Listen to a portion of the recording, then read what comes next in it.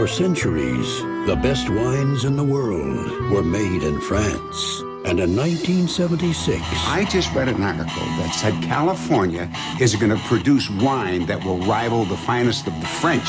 Bonjour. They held a competition to prove it. I'm going to California to try and find some respectable competition. The world tends to think of us as a bunch of hicks taking on the French. Did I mention that the tasting was blind? I don't know. If the French lose, they might bring back the guillotine. Is there a spare in that trunk? Oh, yes. And a first aid box with a snake bite kit. It was the American spirit. Hey, can we get a barrel sample for this French wine snob? He doesn't think we make real wine here. Against the French tradition. People make some pretty good wine in this area. My definition of palatable might be slightly different from yours. They didn't have the history. Everything all right here? These Californian wines, so good. What were you expecting, Thunderbird? They didn't have the culture. Hey, come on! Get some help! Oops. All they had... The cultivation of the vine is an art form. ...was a dream. Taste that! You'll tell your children about this wine! Oh, gee. That is some Chardonnay. If one of us wins, we all win, right? Good luck for Napa. I'm sorry, sir, but FAA rules only allow you to bring one bottle of wine in a travel bag. I can't have these wines jostled about in cargo. I'll take one, and so will my husband. I'll carry one for you, sure.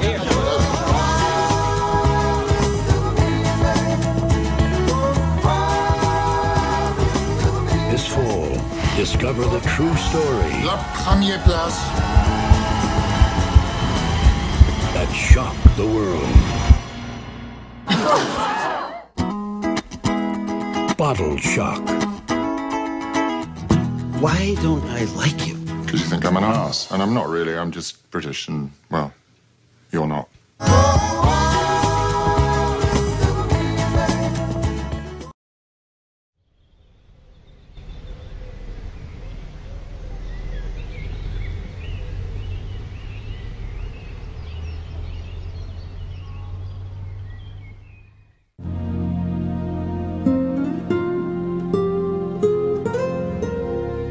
Dark, rich, complex.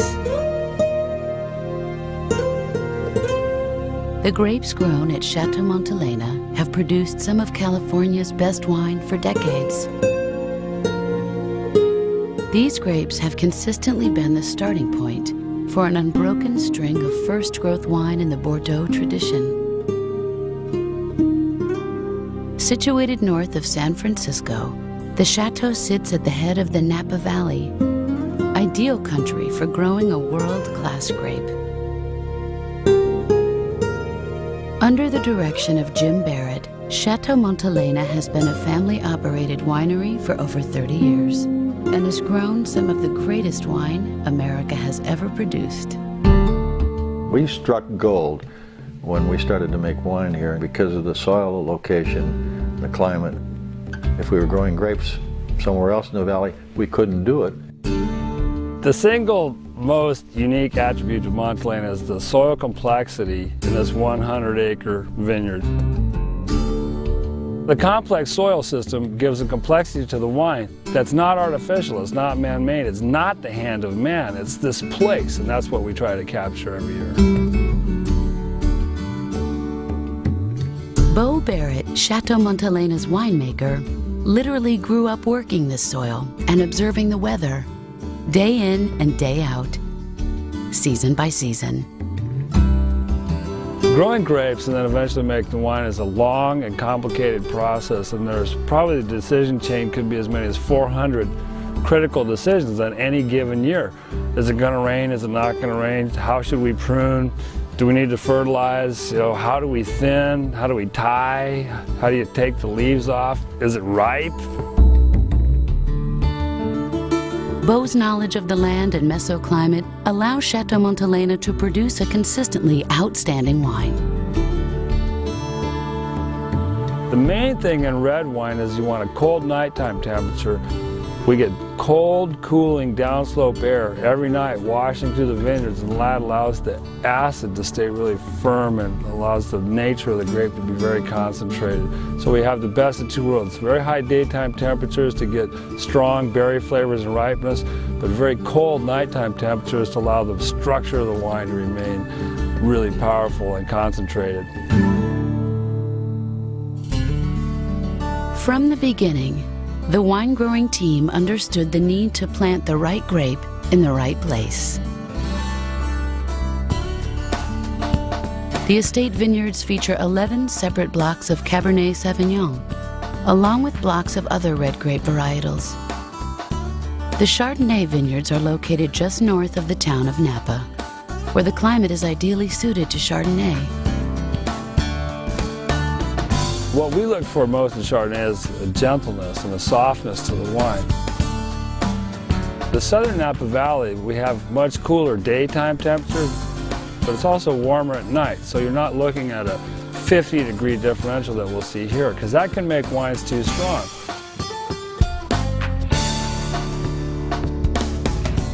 Decades of experience with the same grapes in the same soil means that quality is consistent year after year.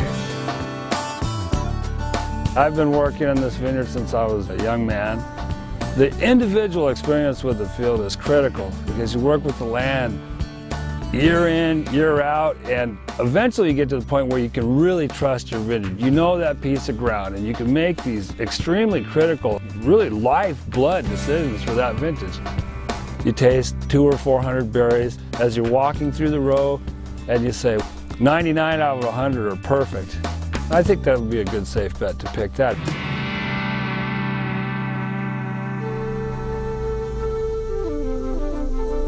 Day or night, when the grapes are ready to be harvested, experienced pickers move through the rows, selecting only those grapes which meet the winery's standards. Night harvesting assures grapes begin the process at the proper temperature. We harvest the Chardonnay at night primarily for cold juice temperatures. When you crush and press Chardonnay juice, different flavors come off the grapes at different temperatures. And for the style of wine we like to make, we like the cold pressed juice. Yield is kept intentionally low, which helps keep quality high. The low crop yields allows us, with our lighter soils, to get the grapes ripe every year with great maturity, and that allows us to make a more consistent wine. Crushing, fermenting, aging, and bottling occur here at the Chateau. Each step of the process overseen by the winemaker. What we look for in this estate cab is it has to taste like the vineyard that year. It actually has to taste like Montelena. Over the years, we've styled the wine to represent the vineyard in those soils. The alluvial, which is the dominant, the volcanic, which has that cedar tone, and then the fresh fruit out of the sedimentary or silty soil. What we do is we taste them and we say, this is a Montelena, or this is not a Montelena. This is one of the crafts and art of winemaking that you only learn from doing it over and over and over, and year in, year out.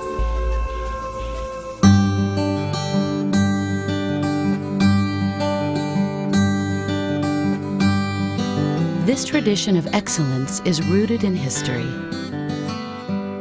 Built by Senator Alfred Tubbs in 1882, the chateau is carved into the north side of a hill, forming its own man-made cave.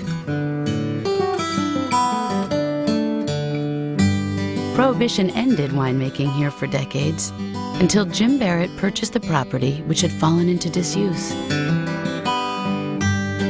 When I first saw the winery here, this was in 1972, it was just a big stone building. Walls were 3 feet thick, but it was empty. It was full of ghosts and spiders. That was it. And I went out and looked at the vineyard, and it was, trash grapes, and it was just a mess. But I looked at it, and being an incurable romantic, I said, my God, look at this whole building, and look at where it is at the foot of Mount St. Helena. I said, this is just absolutely spectacular. A team was assembled, and sharing a common vision, began producing wine.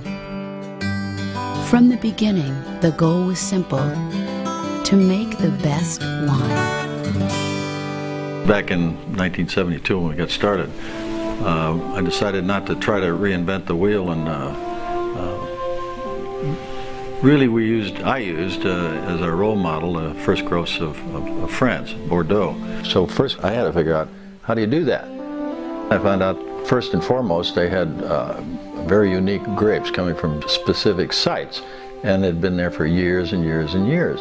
They had been working with the same grape, the same winery, the same personnel, all trying in their way to make world-class wines. And I said, okay, that's what we're going to try to do. We're going to try to make a world-class wine in the New World. His efforts soon paid off, and in 4 short years, Chateau Montelena stunned the wine world by winning the Paris tasting of 1976.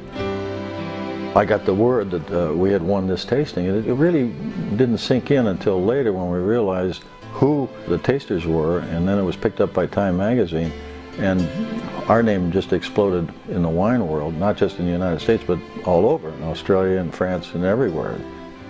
It was that event which really propelled us. It was just like a rocket burst. Chateau Montelena's name was before everyone else. The reverberations from that were extraordinary because it caused the French to look at what they were doing, and they worked very, very hard to improve their wine. The Australians said, if the Americans can do it, we can do it. The Chileans did exactly the same thing. It affected winemaking throughout the whole world. It was really a threshold event, improving quality of wine all over the world. For Jim Barrett, it was proof that he'd been doing it right. Our reputation is that of a world-class winery. The wines would not be as good as they are, but for the fact that we have a team and a passion to develop it, because we have great pride in the fact that we have the opportunity to make world-class wines from this vineyard.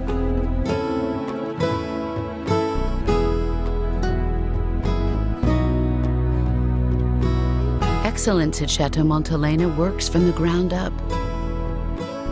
The perfect soil, the perfect climate, decades of experience, and a commitment that is renewed each and every day, that only the best will carry the Montelena label.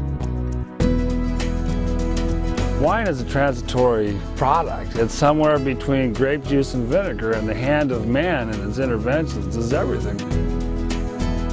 Without the people, the wine would not get made. We're not interested in making a lot of wine. We're just interested in making the best wine.